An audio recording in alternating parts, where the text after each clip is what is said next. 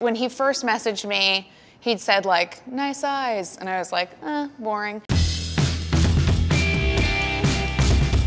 We met the old-fashioned way on the internet.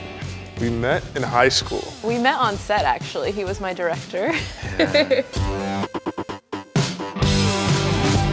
I was like, ooh, tall, dark, and handsome. You're just a mystery, and I wanted to figure out what that mystery was. I would say it was his music that really sealed the deal for me.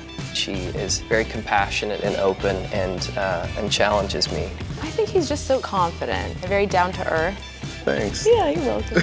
What do you think would be Morgan's ideal Valentine's Day? A ticket to Paris. An Airbnb with a hot tub and... Hot tub, key. Helicopter ride over a volcano in Hawaii. Nice. Done. Is there a worst gift he ever gave you? For my birthday, he gave me a decanter. You haven't used the decanter yet, but it's still pretty in the living room. I one time surprised her with flowers while I was at work. They didn't even last 12 hours. No. They just died. What was the best gift Anna ever gave you? The trip to Palm Springs, complete with an architecture tour. The PlayStation 4. Yes. It's a great way for me to make sure that he's at home. I can keep an eye on him. Mary Beth got me a jacket. I love it. I wear it every day, and I'm warm.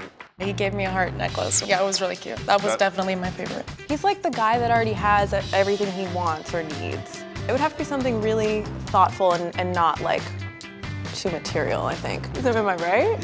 Yeah, partially, yeah. Nope, not right. One of the best gifts he's ever given me was actually an album. This is something I'll have for the rest of my life and something that I can one day share with children.